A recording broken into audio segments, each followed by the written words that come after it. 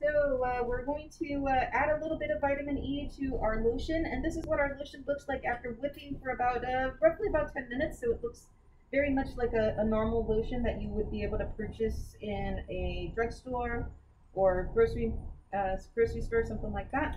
And now that it's cooled down a good amount, so it's about down to about 50 degrees Celsius here, I'm going to go ahead and add some vitamin E. We do not add vitamin E while it's extremely hot because that will denature the vitamin E. So I've got half a milliliter here. I'm going to go ahead and measure another half milliliter.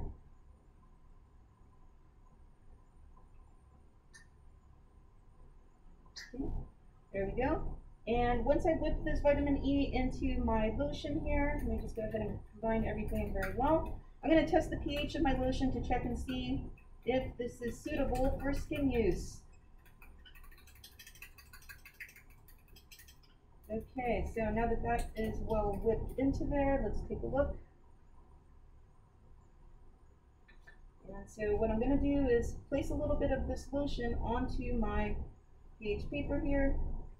And then to actually read the pH, I have to wipe it off. Okay, and now I'm going to get this as close as I can to the camera and show you we're at about pH 7 here, which is good. 7 is neutral, 7 is allowed on the skin.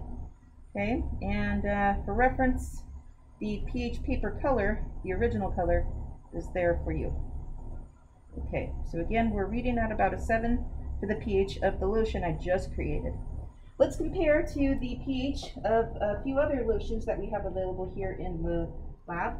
And so we've got a Victoria's Secret lotion. This one's known as Midnight Mimosa. So I'm going to go ahead and squirt out a little bit onto my paper towel here and get a pH reading for it. Okay, let's see what we get. Again, I will place a little bit of the lotion onto the pH paper, and I have to wipe it off in order to be able to read the correct color.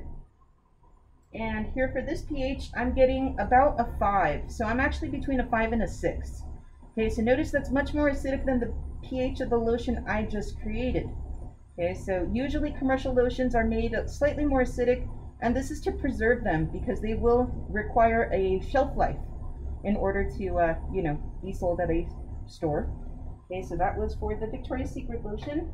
And next up, we're going to take a look at this Jergens Skin Soothing Lotion. Let's take a look what pH we find here. Okay. Again, I'm going to dip my pH paper into the lotion and wipe it off and see what value we get. Just making sure I'm using a clean part of my glove. And again, we get a pH of about 5. So probably somewhere between 5 and 6 for this lotion, the Jergens lotion. Okay, and last but not least, we're going to test out a lotion that was available at a hotel. So this is from the Fairmont, and I'm going to go ahead and shake it up, and let's test this pH as well.